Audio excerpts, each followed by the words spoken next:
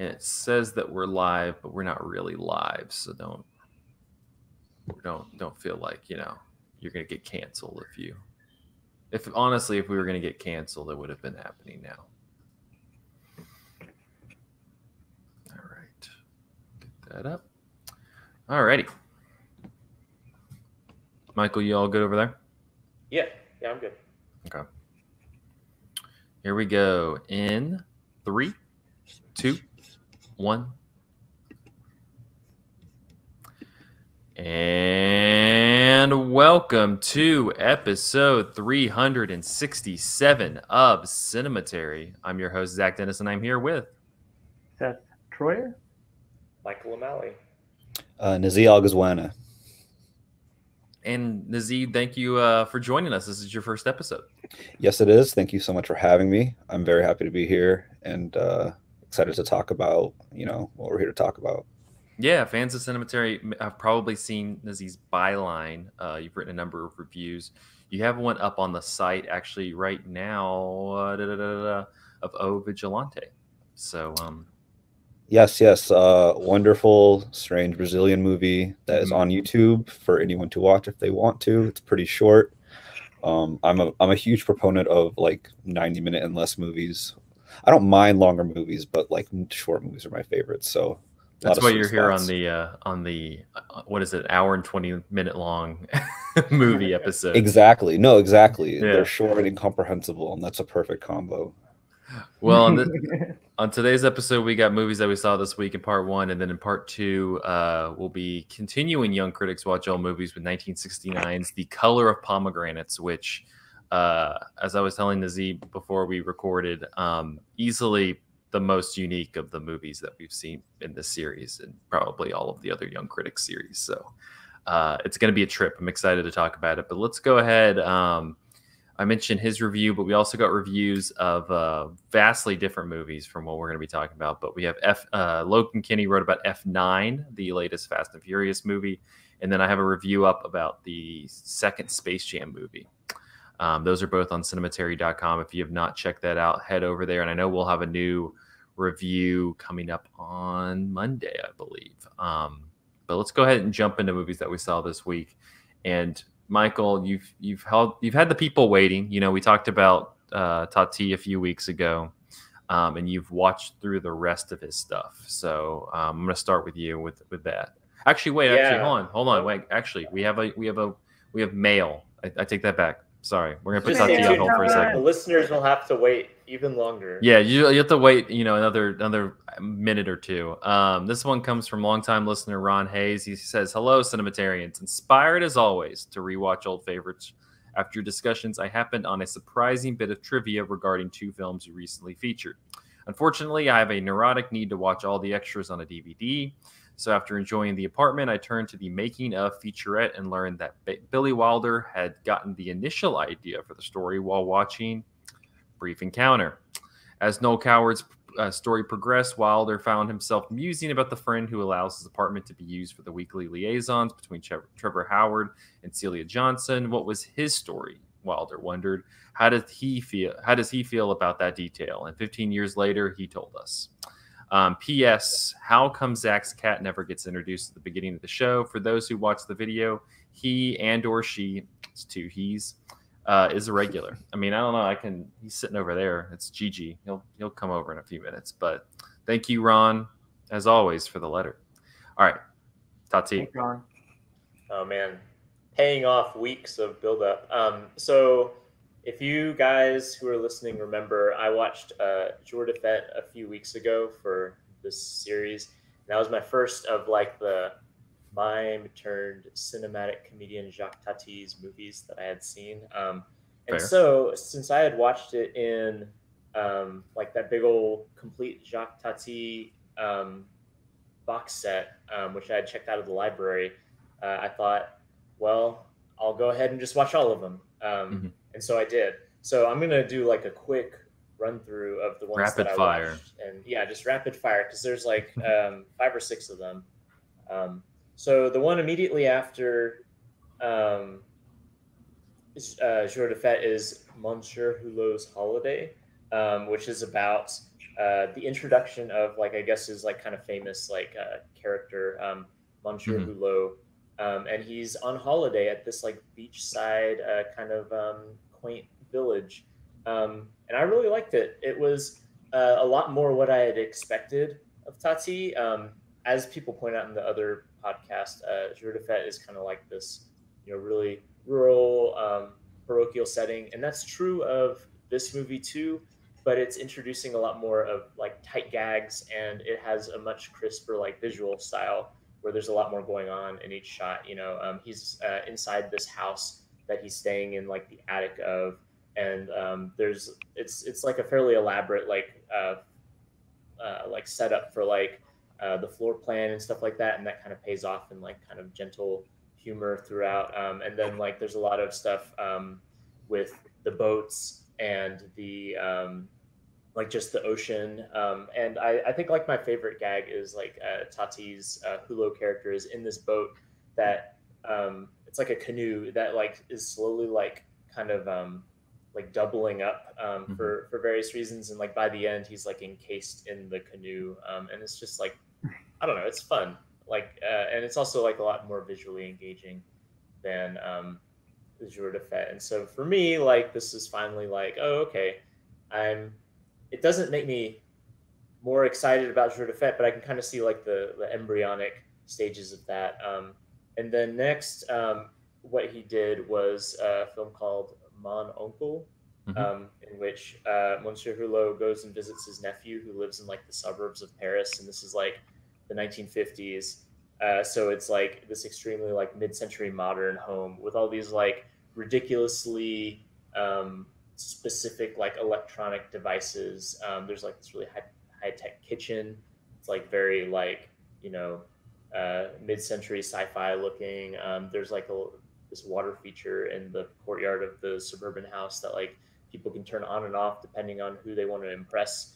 And this one I think is a lot more like explicitly like thematically oriented than the other ones. Like the other ones are fairly like they're mostly like strung together gags, and there's like stuff that you could like pull out as far as like themes, like in Jour de Fête, like the whole like American like progress and speed and efficiency kind of ruining the mailman's job and stuff. But this movie is like very specifically about like this whole like suburban push and the like kind of consumerist like individualism that comes along with that. And like Hulot's character, and I have to assume Tati himself, kind of hate this like really sterile suburban setting with like all these ridiculous appliances and like all these stupid like social mores. And so he's like coming to rescue his nephew and take him off to Paris where it's cool. And I think that like I like this one. Like this one is definitely like continuing the scale up in like terms of visual complexity. The house becomes like a real set piece, and almost the entire movie takes place in the house. Like there's stuff outside of the house, but it definitely like becomes like more of the what I had heard of Tati, which is like exploring like the absurdities of like mid-century architecture and modernity, and it's doing that. I think like I'm not like super connected with like the themes. Like it's not that they're bad themes, but like when I think of things to criticize about the suburbs, like I'm not super.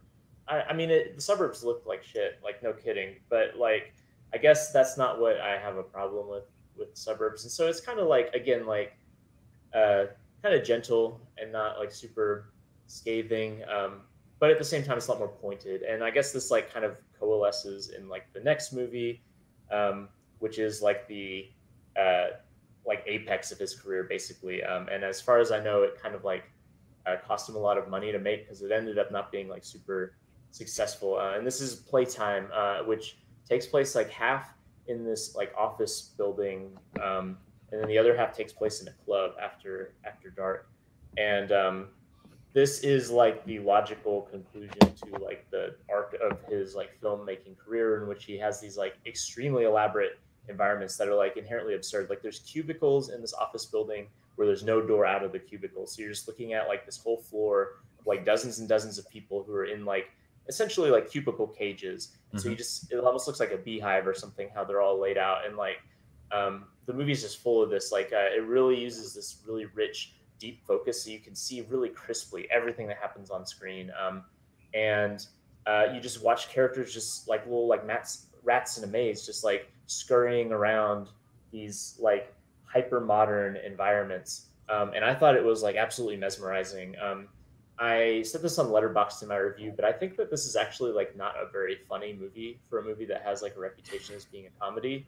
But it kind of doesn't matter because I didn't think his other movies were that funny either. They're just kind of pleasant. And this is like also, I'd agree with that. This Not that funny. Yeah. You didn't think it's funny either? Yeah, no. Like they are very pleasant. They're not like ha ha ha funny. Yeah, like, exactly. Where's Waldo book, you know?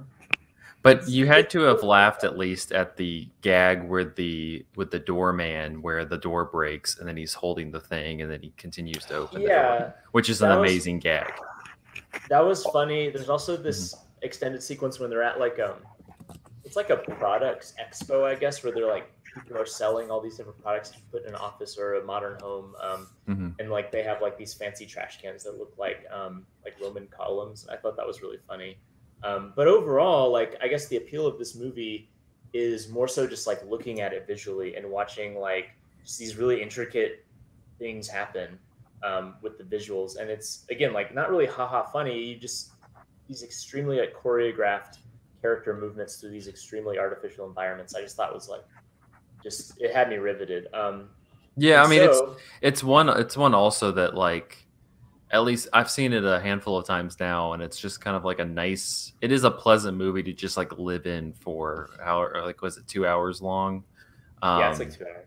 Yeah, like it's just like a nice, like pleasant experience to be in for 2 hours. Now, I will say, like I've started, like I do laugh pretty hard just throughout the whole like the nightclub opening sequence, because there are just like you have those levels of gags happening throughout that kind of do set themselves up to be real. You know, you have like the waiters who are like switching the coats.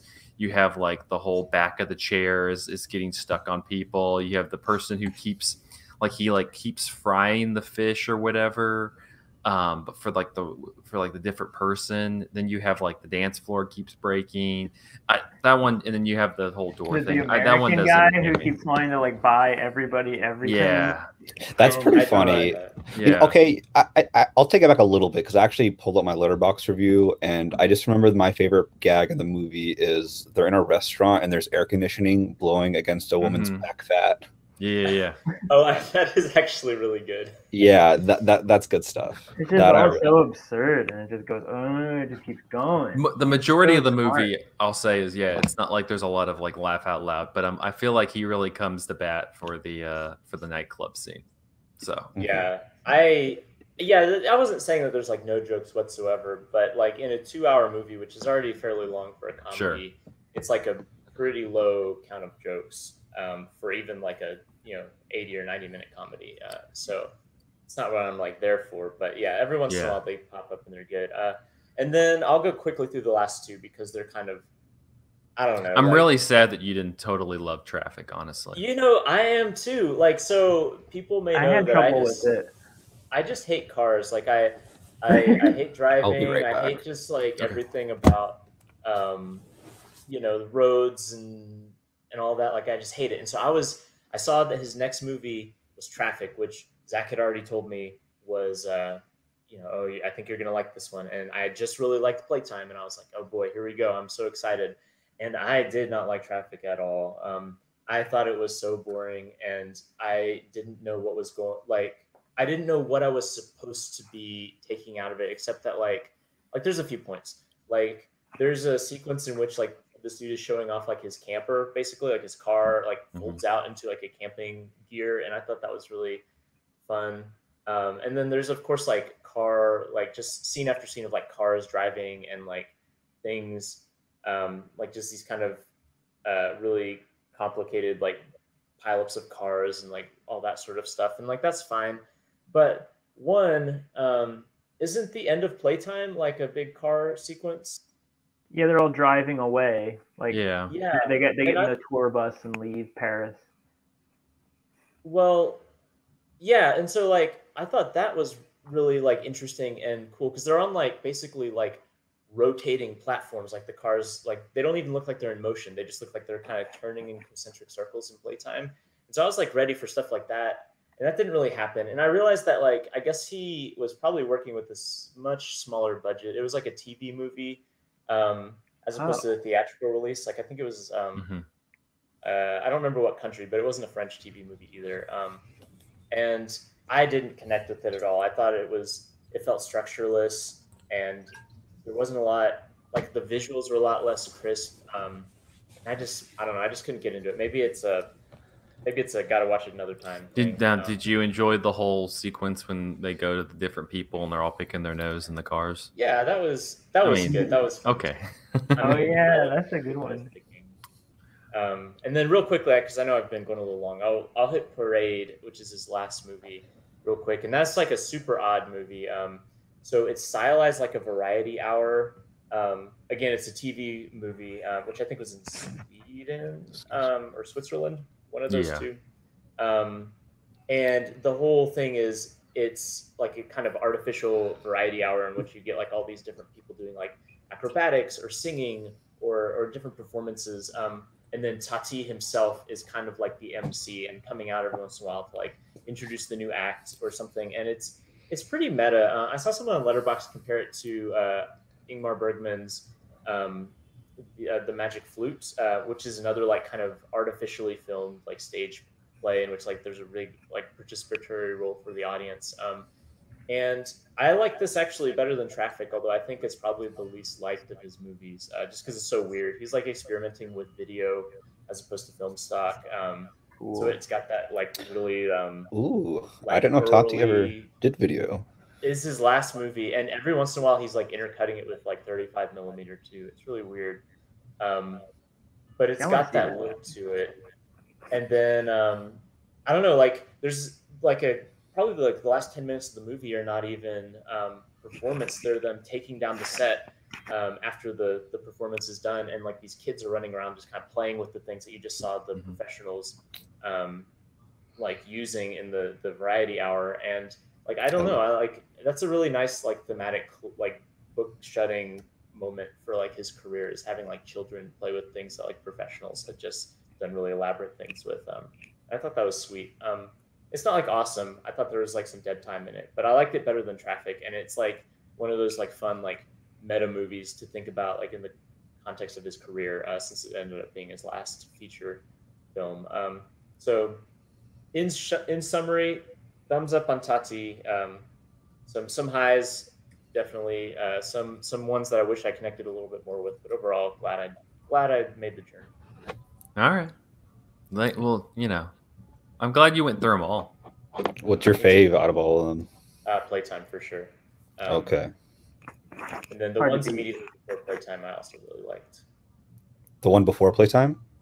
The two. So like Monsieur Hulot's Holiday and then Mon Oncle. Both of those were good. Yeah.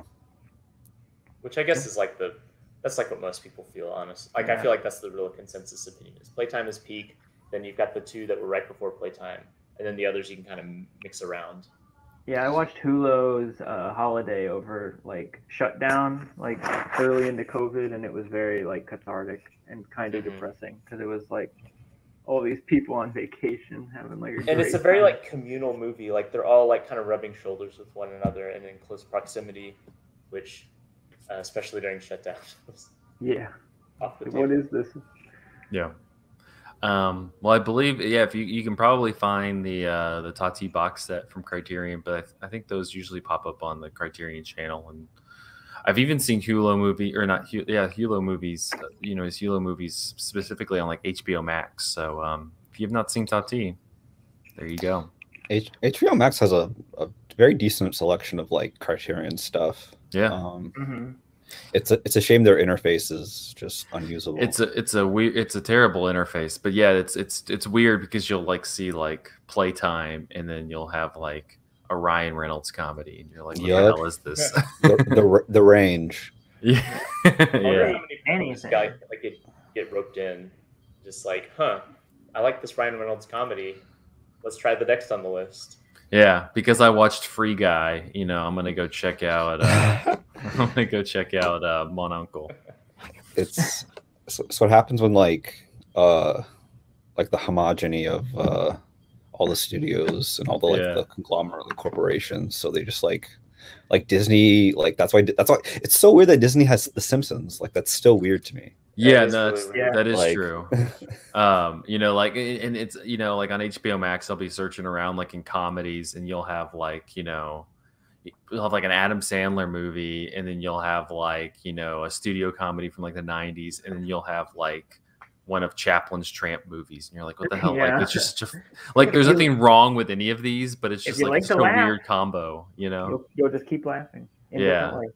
So, no, it is strange. All right, Seth, I'm going to toss it over to you. You had two ones you wanted to talk about. Yeah, I was going to talk about 2 Robert Altman movies. Robert Altman is one of my favorite people ever.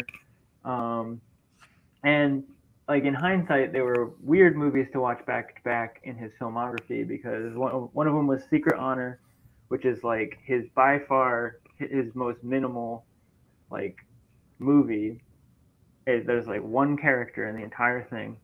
And then Shortcuts, which is like second only to Nashville. He's like very well known for these like dozens and dozens of characters in his films, and just like crisscrossing dialogue, chaos, like in a way like Tati with Conversations, I guess, like in that way that it's like totally like all over the place, and you're just like watching chaos happen. Yeah, so at first I watched Secret Honor, which is Philip Baker Hall, who is amazing and is not in enough movies. You may know him from Magnolia, Paul Thomas Anderson. He's the game show host. He was in Paul Thomas Anderson's first movie. Yeah, Hard Eight. Hard Eight as well, Sydney, and he's great. And in this, I think it's what year is it? It's 84. He looks exactly the same age. He's like, he looks so haggard. He's been like 75 for like 75. He has a very old face. Yeah. I can't even imagine him younger. I know. I've like tried. I've tried to like search on Google for like pictures of him in his 20s, and they won't show them to me. Yeah, he's on there, and he plays Richard Nixon, who is like post Watergate. Yeah.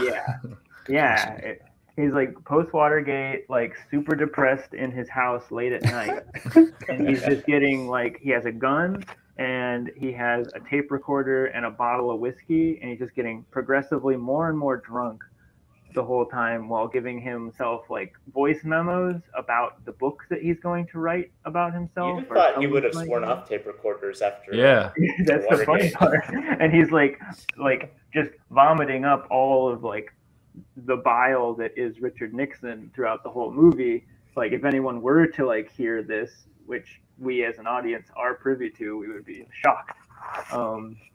But there's literally no other characters. There's no other setting. It is based off of like a play, so it is like a monologue. But Altman, it's still not.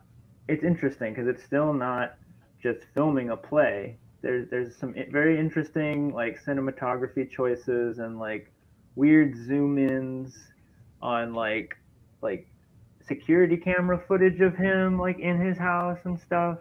So it's very interesting. I'm not like a Nixon like expert or something, but and you don't really need to be, which you would think you would to like watch an hour-and-a-half movie where it's just Nixon talking. But really, like, what it's about is like, you don't really give a shit, because Philip Baker Hall could be playing any character. Just like listening to him like go like this is just really amazing. And then to follow that up, I watched Shortcuts, which I hadn't seen in a long time, which used to be like one of my favorite movies, and it still is pretty high up there. But again, that's like totally contrasts with. It's based on the writing of Raymond Carver. They're all like various short stories that make up the ensemble, and they're all like intercutting and interweaving these short stories. Definitely in Robert Altman fashion, where he's, taking liberties, letting actors improvise. It has like an amazing cast, like Tim Robbins is in it. Is it Tim or Tom? It's Tim. Shawshank Redemption. Yeah, Mhm. Tim. He's in it. There's now I'm blanking on everybody, but it's a great cast. It's a seriously great cast, and yeah, Robert Downey Jr. plays like a really weird, like he's totally coked out, like as a character and in real life, definitely. And he's beautiful. I mean, you've never seen young Robert Downey Jr. It's like outrageous what a good looking person he is. The But eyes, yeah. yeah, the eyes are ridiculous. But yeah, it's interesting. It's it's definitely less. Again, second to Nashville in the way that like the sheer amount of like amazing stuff going on, and second to Nashville in the way that it's like maybe a little less focused, but it's still very interesting to watch like someone like somehow figure out how to interweave all these stories together. You can definitely see a through line with Paul Thomas Anderson's Magnolia through the whole thing. You can tell he was a huge fan. Uh, and yeah, I had a great time watching Shortcuts. It's pretty wild that you ended up double like featuring like structurally like opposite movies.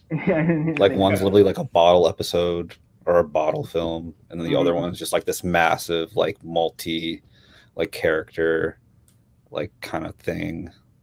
Yeah, Shortcuts I really needed at the time. I was like, I won't get too hard into this, but I was going through this whole thing where one of my family members like had COVID, and I needed to I didn't know if I had COVID or something, so I was like quarantining in our like we were moving right now, and I slept in our old apartment that had like hardly any furniture and stuff just to like make sure my partner didn't get COVID and stuff. And I don't have COVID, thank God, but nice.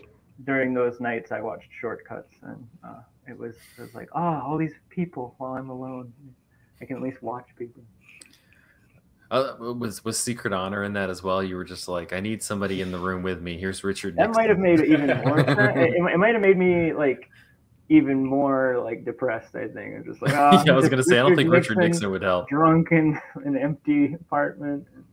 I think Altman's funny because he's known for like those big ensemble movies, but then his movies that aren't the big ensemble movies tend to be extremely insular, like Three Women or Images. Oh my God, Images. Just these movies that are like extremely lonely, where characters like have trouble getting out of their own heads, and then his other movies are like, we have 50 main characters, and they're all in this big old community with one another and constantly interacting with one another. I think it's funny that he just like swings in both of those directions. He can do it all. I've been staring at. I haven't seen it yet or seen it before, but I've been staring at The Long Goodbye, which is on a couple different streaming services. Speaking of another Paul Thomas Anderson inspiration, Inherent Vice owes a ton to Long Goodbye. And Punch Drunk Love. Yeah, that too. Yeah, I think it's on Amazon Prime. I've been staring at that one for a while. I might just I might have to watch it. Elliot Gould is really good because he normally is really good. Just to get a Miller Lite and watch Long Goodbye. Really? Okay. Well, I can do that. All right. I'm going to talk about my movie. We'll go ahead and just jump into the. We'll jump into the big stuff. All right, we're going to take a quick break, and then we will be back to talk about The Color of Pomegranates after this. All right. Sorry if you guys can hear a baby crying in the background. I can't. Michael, you gotta tell the baby that you're podcasting. Yeah. I read once that back in like for pioneers who were moving west in the United States, it wasn't uncommon for them to like mix the like baby milk with like alcohol to like make the baby sleep so that they wouldn't like attract like undue attention as they were like of course like sneaking into occupied land and like whatever. But I understand that impulse at times. Yeah, I'm not saying we should do that, but like I totally get why they would do that. Like what's a little like whiskey mixed in gonna hurt? Like, this baby, like it's gonna just like put him to sleep. It's just like the dumbest thing about babies is that they come out not knowing how to sleep. Like they'll sleep, but it's always by accident. Yeah, they're so like prepared for everything else, but they're not ready to sleep, which seems like extremely essential. Yeah, and it's like they'll be like so tired, they'll be just like like not holding their eyes open, but They'll like fight they it. Yeah, they'll somehow fight it. can't like figure out that like, oh, if I just lay still and breathe deeply, everything's gonna be better. I'm pretty sure the first time I saw the alcohol thing was in There Will Be Blood at the beginning. Oh, that is at the beginning. yeah. I forgot about He that. gives DW some as he's Hey. like next to like this fucking like mine. He can't drive, you know. He's not gonna hurt anybody. Yeah. I mean, doesn't Not that All we're I'm giving saying you is ideas, Michael. Just next time I'm like digging for gold and Jarvis or Posey, Yeah. like just causing too much trouble, I'll just be like, yeah, "Hey, like slow down." then we'll understand. Whenever you're prospecting, like we understand. It's fine. Michael, is that your baby? Yeah, I have 2 kids.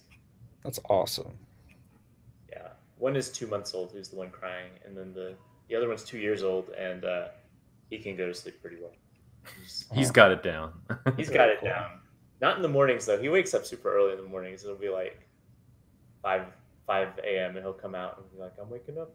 Oh, go get No, her. you're not.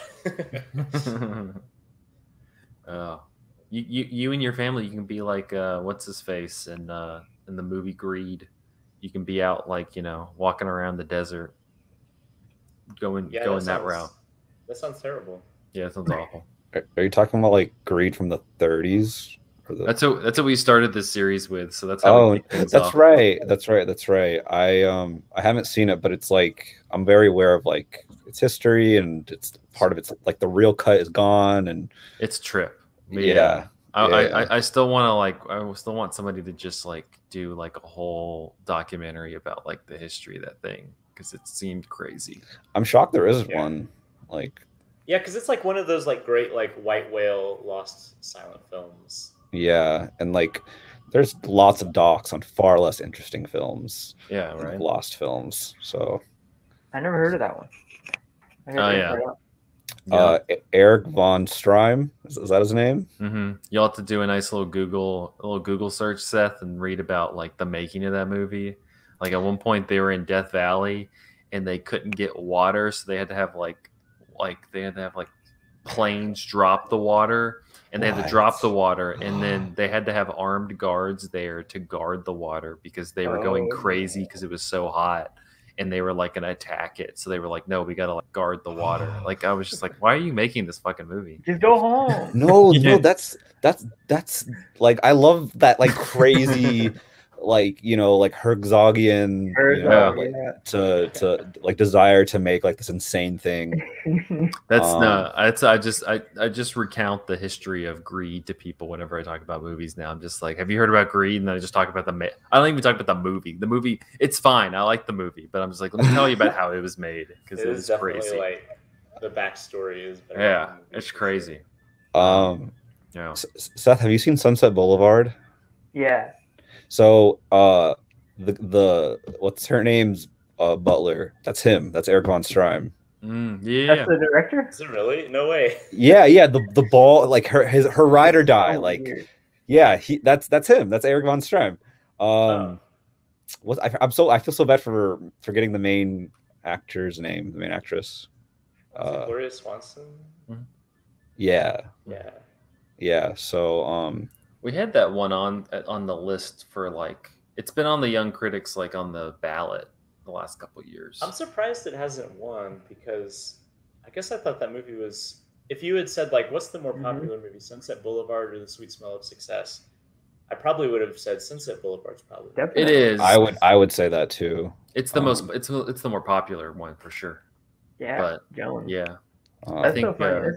It's always so weird when like, yeah, it happened a lot more like back in the day, I feel like, where there were like these directors that just like, and now I'm just gonna do a bit role for some reason, or they like started out that way. Like the guy who was in who directed Night of the Hunter or whatever, wasn't he? Charles Lawton. Well, he was a very well-known actor before he did the directing.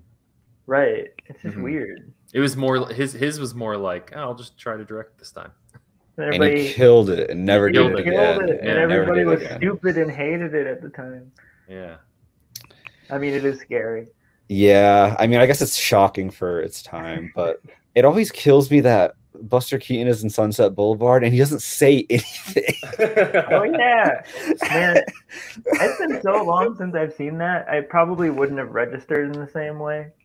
No, I saw that shit. They're like playing some game. Yeah, they're playing cards or something. Yeah, they're playing some card game, and it's just his fucking face. It's Buster Keaton. Yeah, and he's like, you know, refuses to make any sounds, you know, in film, right? Like, have you guys seen that Twilight Zone episode where Buster Keaton is in it?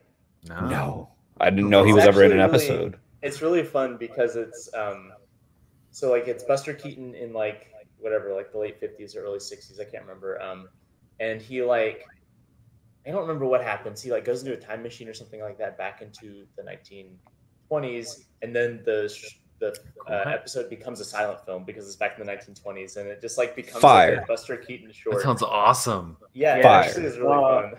I love any of the celebrity guest ones. The celebrity guest ones are always so good. He's super old. He's not as acrobatic as like, you know, obviously he used to be, but it's still really fun. The local like rep cinema like in Minneapolis is called the Trilon. This month it starts like this weekend. They're having a whole series with Buster Keaton and Jackie Chan films. Oh hell yeah! Like a Buster Keaton film and a Jackie Chan film on the same night, because I guess Jackie Chan was like, you know, they both have they both all like are very physical and they have like their physicalities, and so and Jackie Chan was very much inspired by Buster Keaton. Definitely, yeah. So the first one is Project A, which I've been dying to see. I hear is amazing. Never seen that. I haven't seen anything like, okay, Jackie Chan's so crazy to me because I grew up knowing him from Rush Hour. Sure. Like Jackie Chan we have no idea. Just was synonymous with like Rush Hour to me, like a dumb like early 2000s. I had no idea he was like a legend, like a total fucking legend. Shanghai Nights, stuff like that. Yeah, exactly. He's like a crazy director, actor. Like, and he has just like some of the most insane physical like choreography like ever. And I saw someone posted like a scene from Project A on Twitter, and they're like just like as a taste of what he does, and I was blown away by the just that clip. Have you seen Police Story? No, like I said, none of like the good stuff he did before he came to America. Oh, if they show Police Story, definitely do Police Story. He does like the. I'm seeing everything. The stunts he does in that one is insane.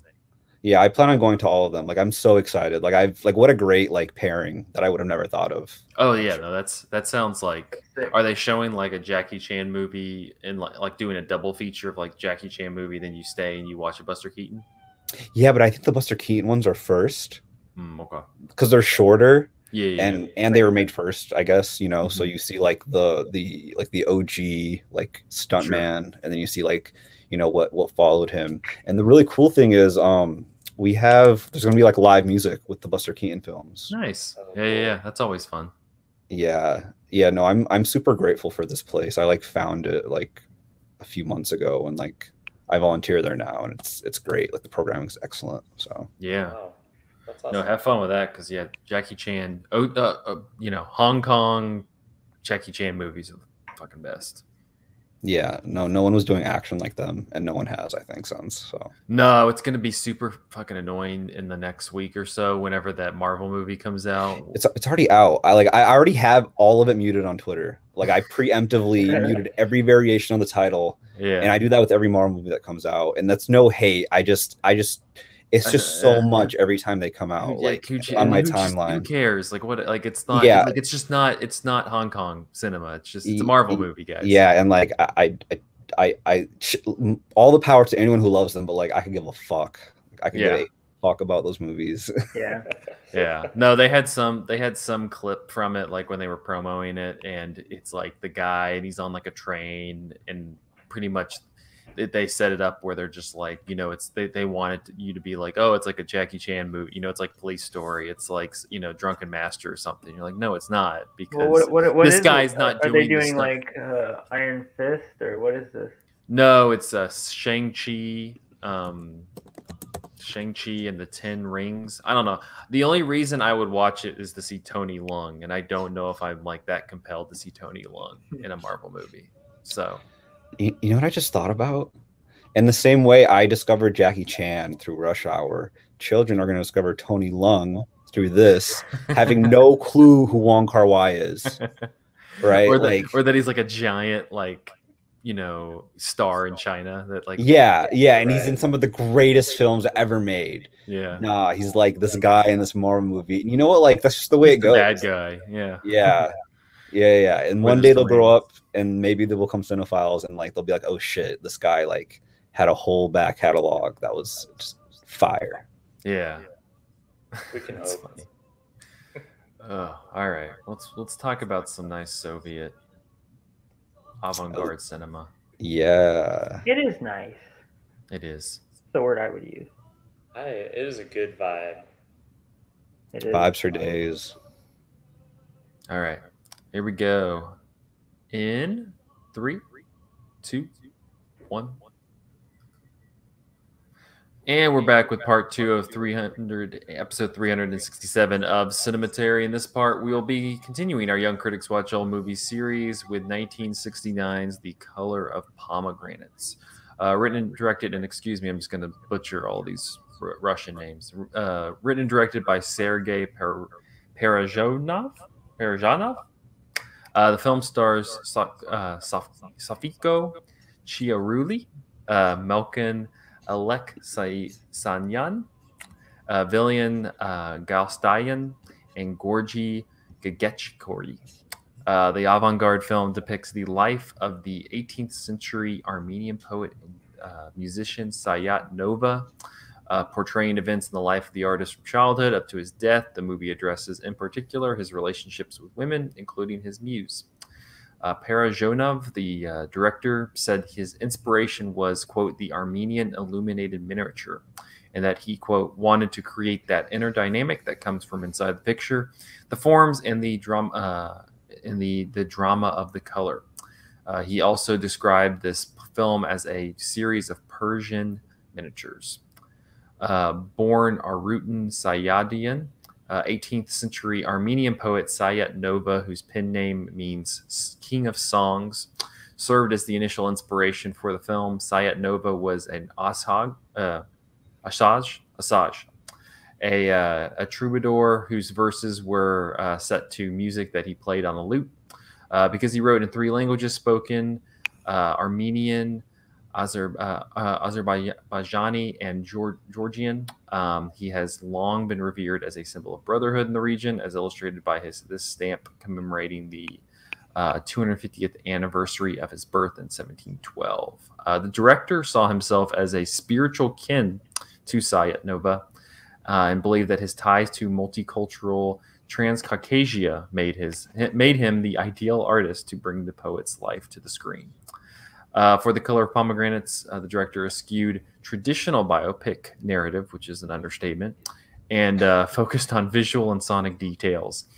He stated that he wished to, quote, show the world in which the Asaj lived, the sources that nourished his poetry, national architecture, folk art, nature, daily life, and music will play a large role in the film's decisions or pictorial decisions.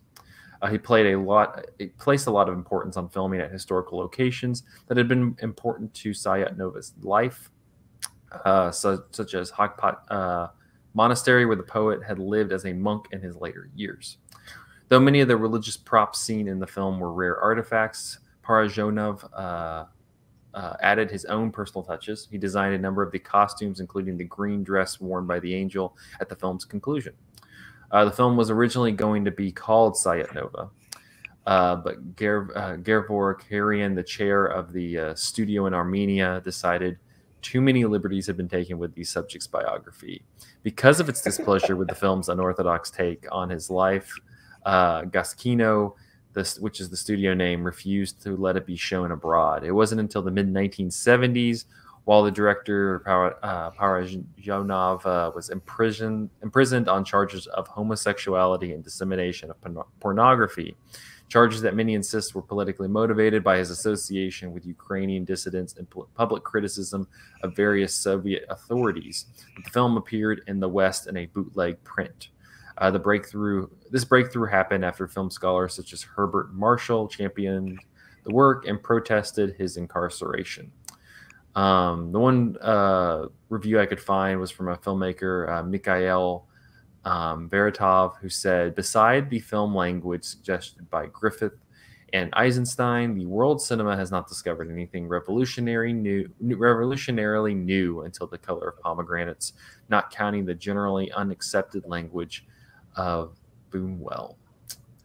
So on that note, I'm excited to get into this discussion. We have two who have seen this before, and then two who have, this is the first time, including myself.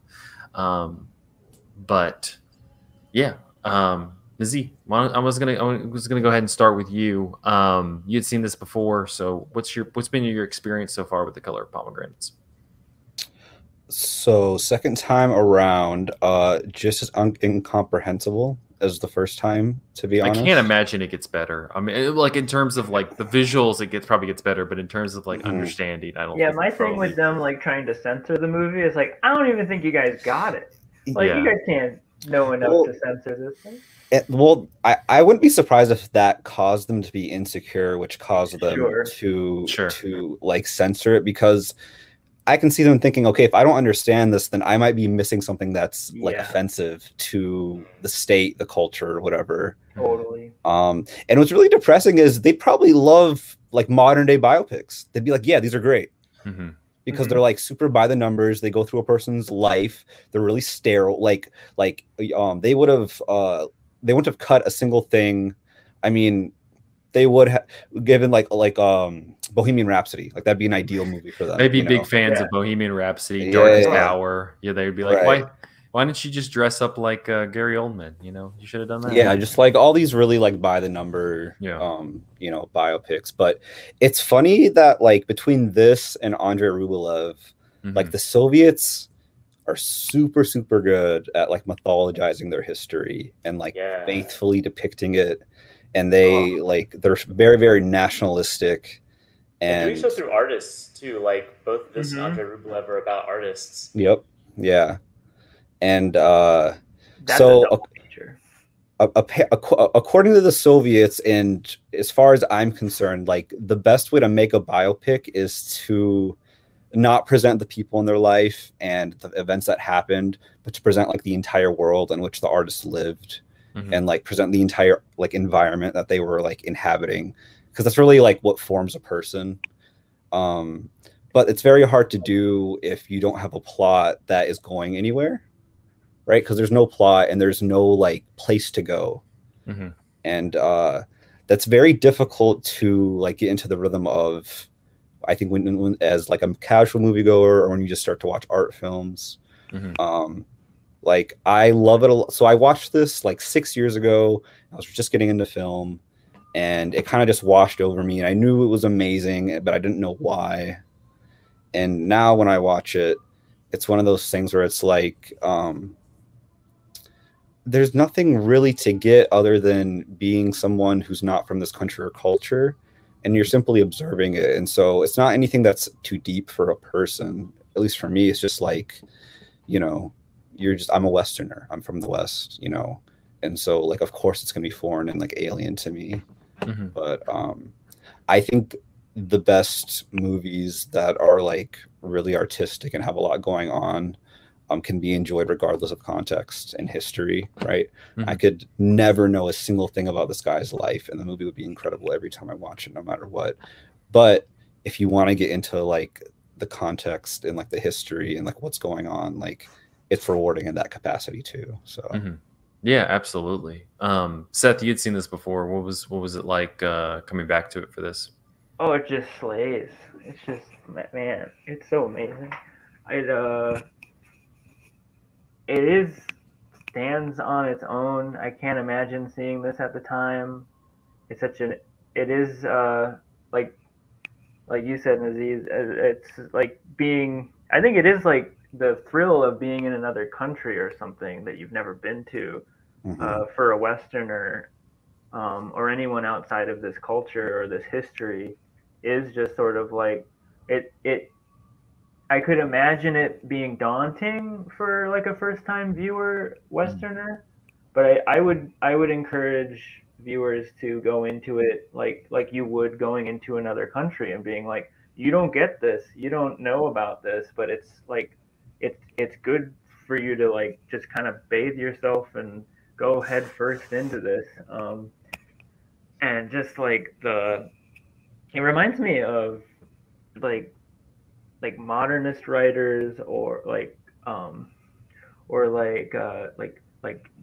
Joycean or like almost like a Pynchon kind of like layer cake where you can like just be you can enjoy it. The trick is that you can enjoy it. You can get through books like those or movies like this and not have a clue of like what exactly you saw.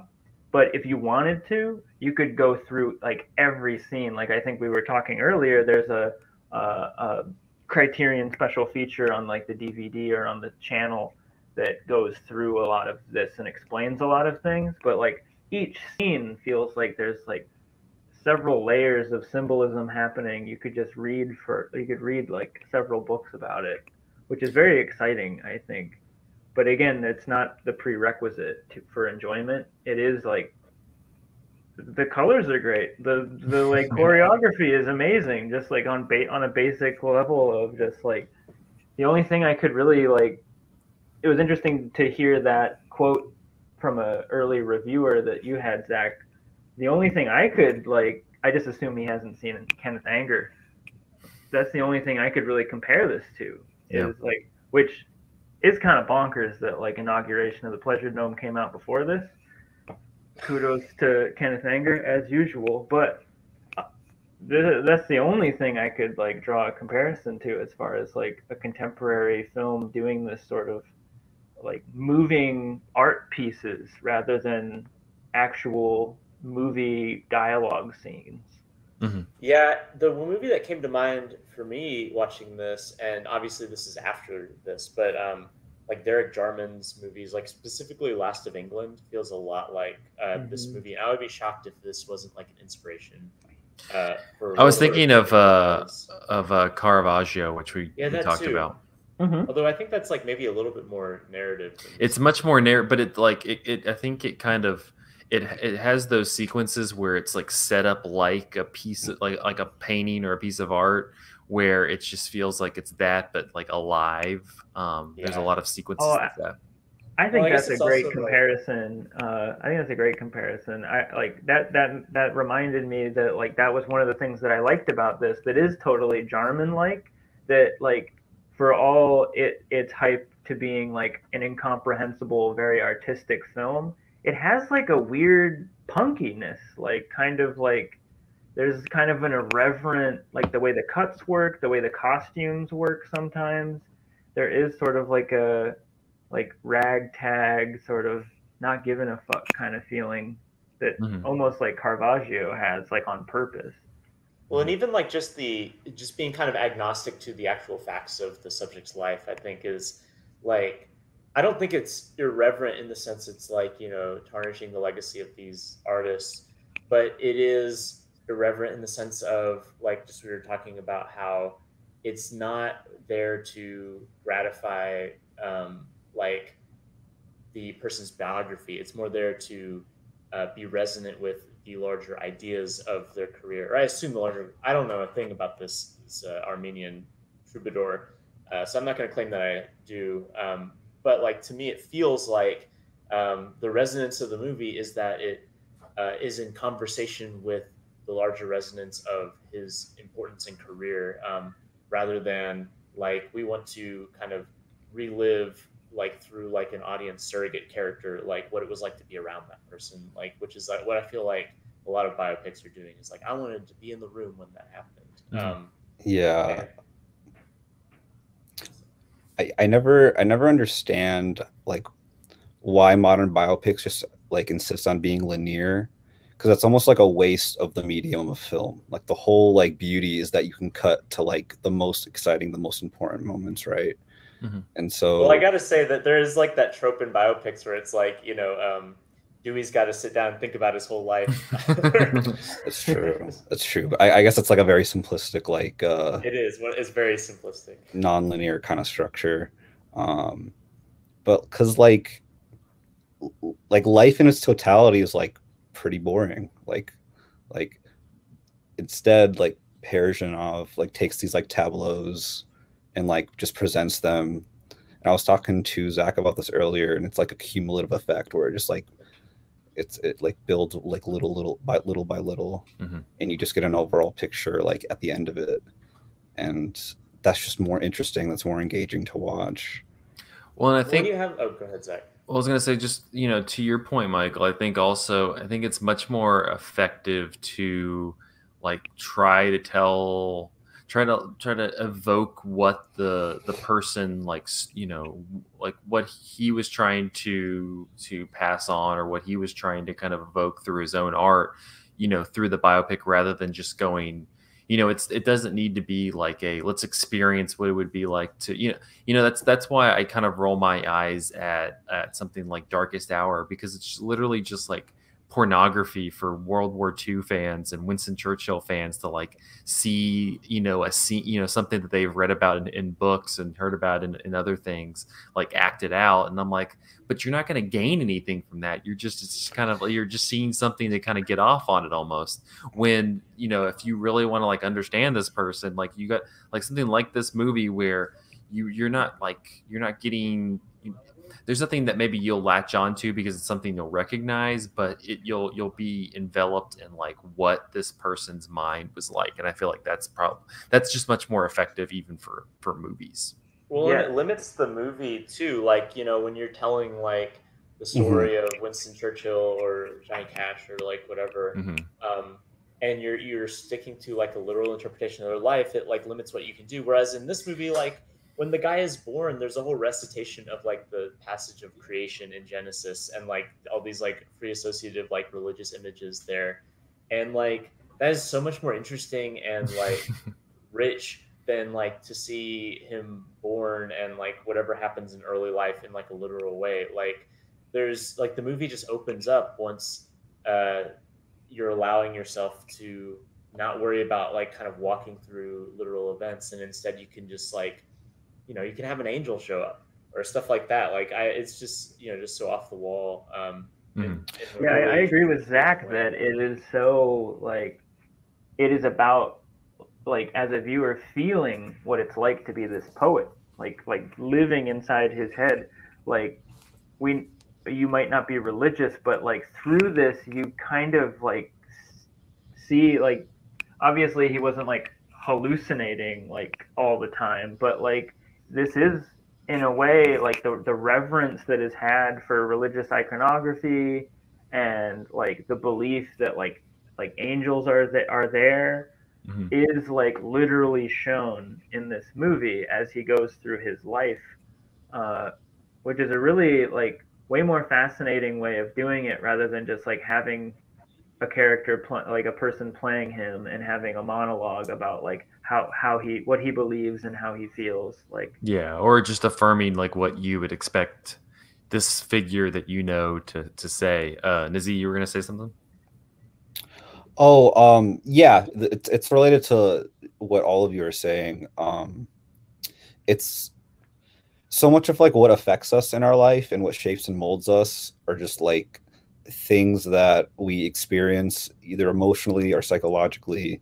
And that is what I feel like a lot of Soviet filmmakers were really sensitive to.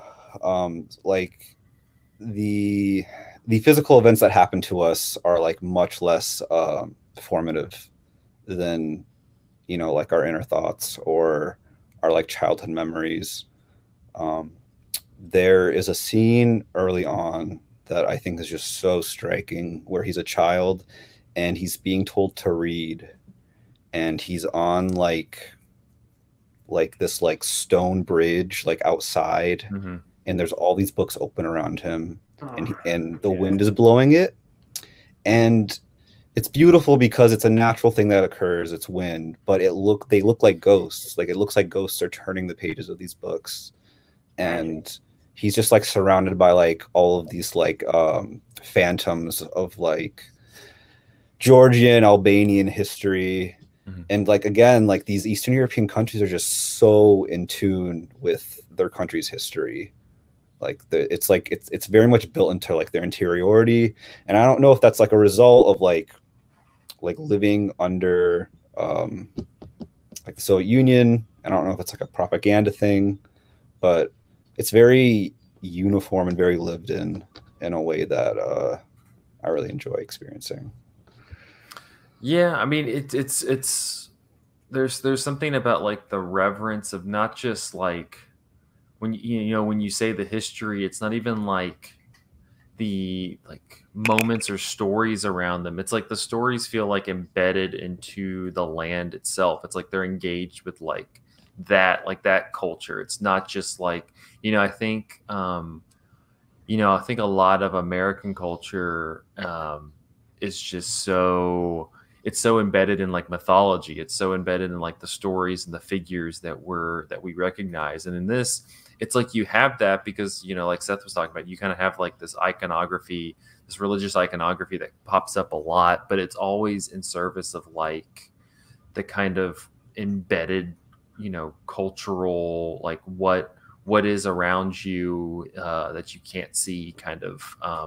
I think that reverence is what's kind of in tune with this movie.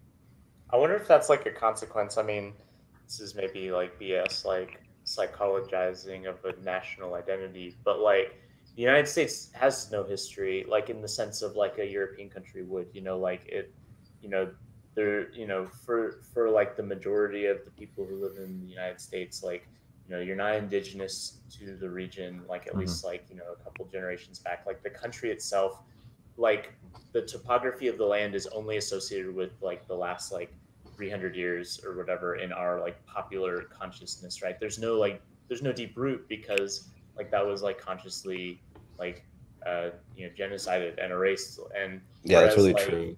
the experience of living, I've often thought about this, like because like national identity for the United States is kind of like inherently like white supremacist in the sense of like Imperialism. yeah, it's because the entire country's project was that.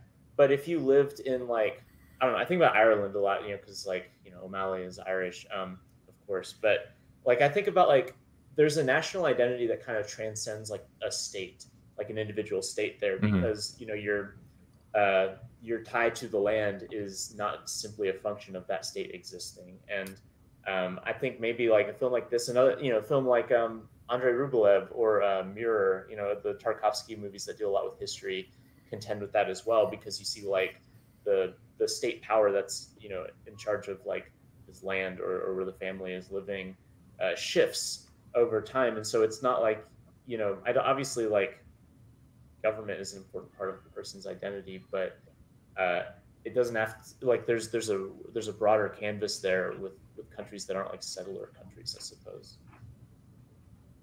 Yeah, absolutely.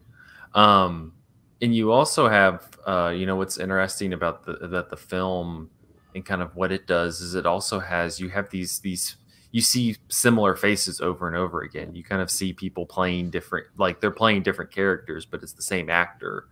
And you kind of have like that continuation, that familiarity, because you see the same person playing three different characters. It kind of creates this kind of binded connection. Yeah, I think that woman plays like five characters in the movie. Yeah, I love when they do that. If they do it like well.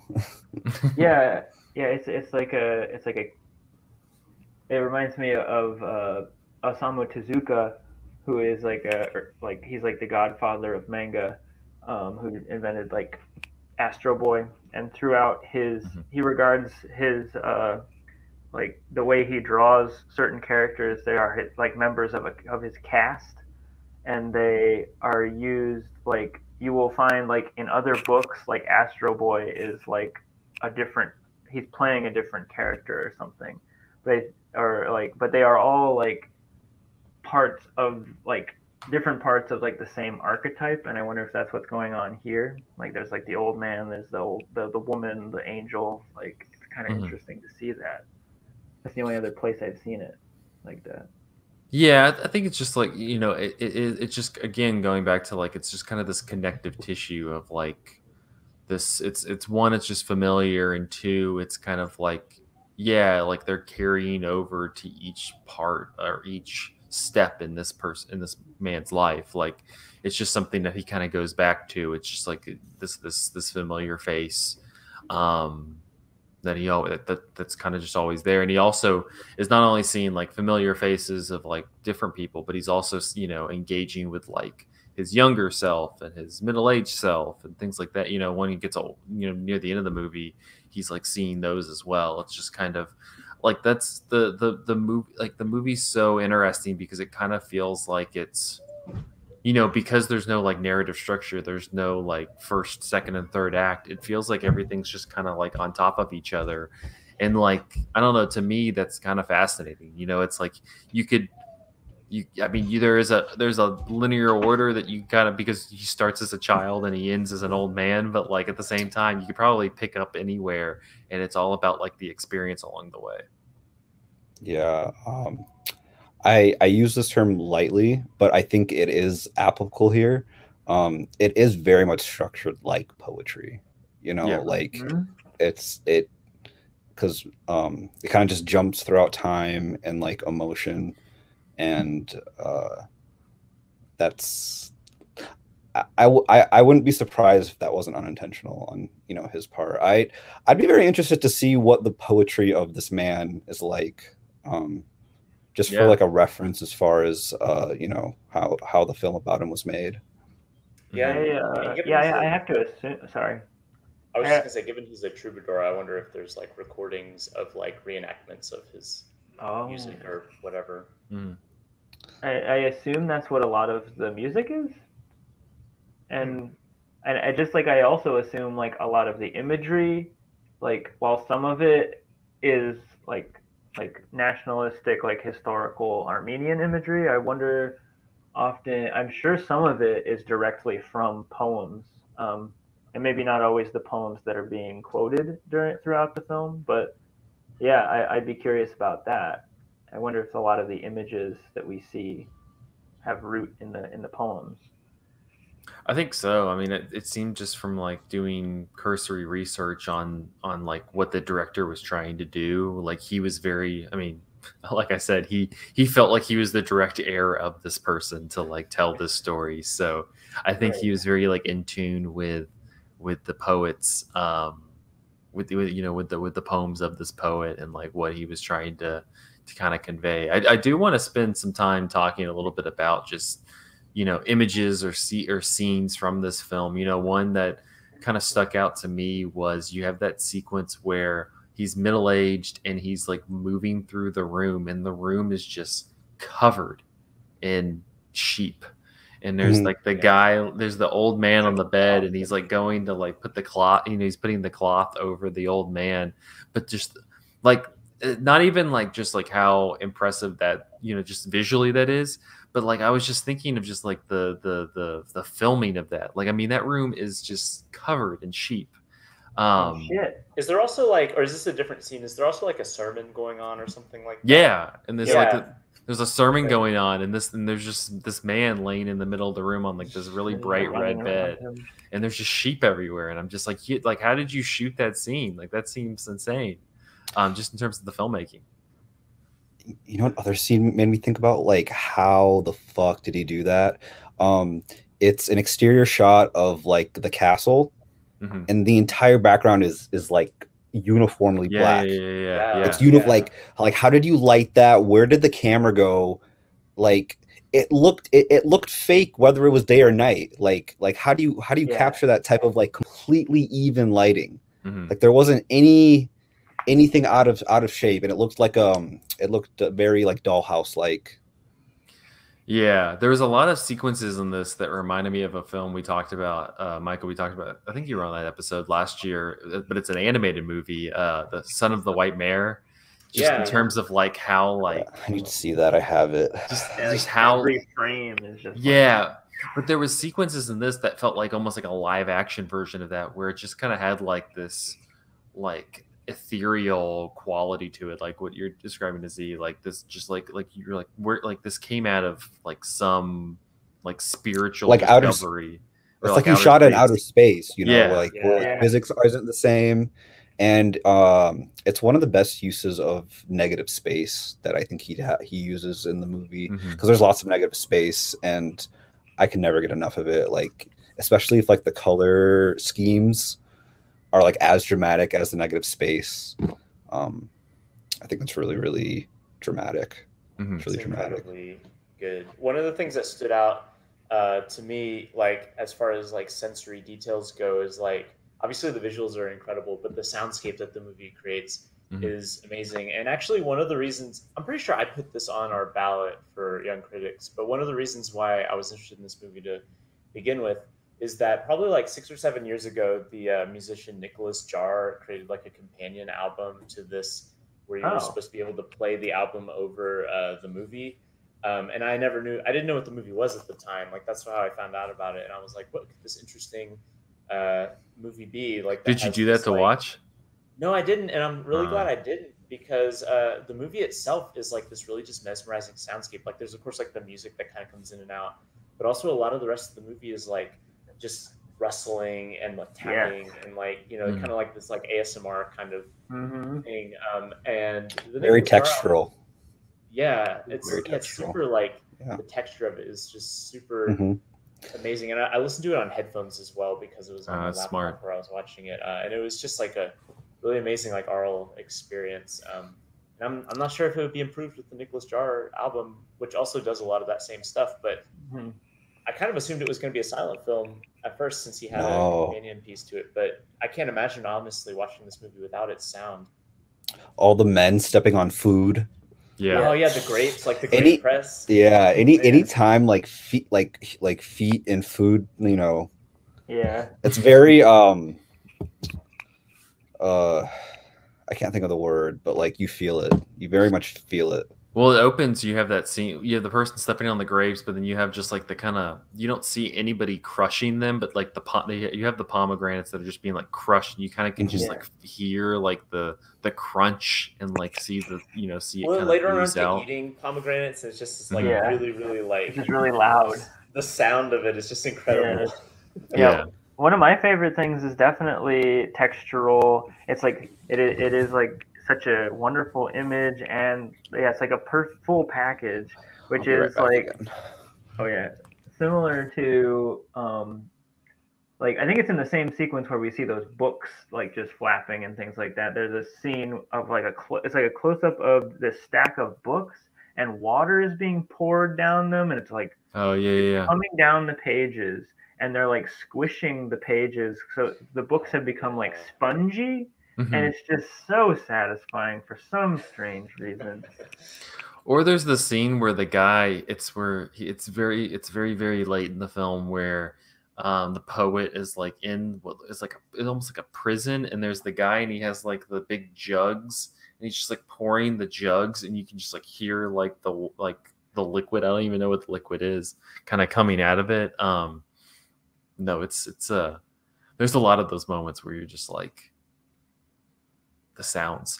I also like that there is like dialogue in it. Like you have that one scene which is I think my favorite part of the whole movie, where the old woman is talking about going to the bathhouse. And it's just like there's like this little spot where she's just talking about going to this bathhouse, and then her husband's just like, "Why would you say that we went to a bathhouse?" And she just continues on with her story. It's like this weird succession, like, we went to the bathhouse, and then you told them that we went to the bathhouse, and you shouldn't tell them that we went to the bathhouse, and then we went and got a chicken, and then we like, it's just like this weird anecdote that doesn't. It doesn't have anything to do with anything. It's just, even talking to Nova, we don't even know, like. Yeah, no, it's you just kind of have like these sequences where like they like whenever they do talk, it has really nothing to do with like where we're at in this wherever. Like, it has nothing to do with what's happening. It's just like we're just gonna start talking about something. you have like it happens a lot like in the last part of the movie where like the older women are just kind of talking about the